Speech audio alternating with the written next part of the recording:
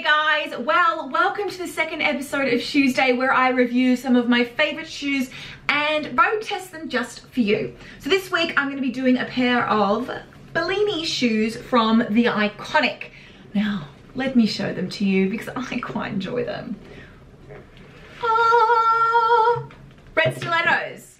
Pretty good heel. I would call that maybe like a 10 centimeter heel. Insta worthiness. I'm gonna give them like a 3 or a 4. It depends on how common red is in your wardrobe. For me, it's like a real punch of color. So I think that they're quite Insta worthy. Comfort, now it's still a heel. So, I mean, I don't know how comfortable you are in high heels, but I'm pretty good. I can cope. This bit is quite soft, so it does sort of hold you in and it is quite comfortable.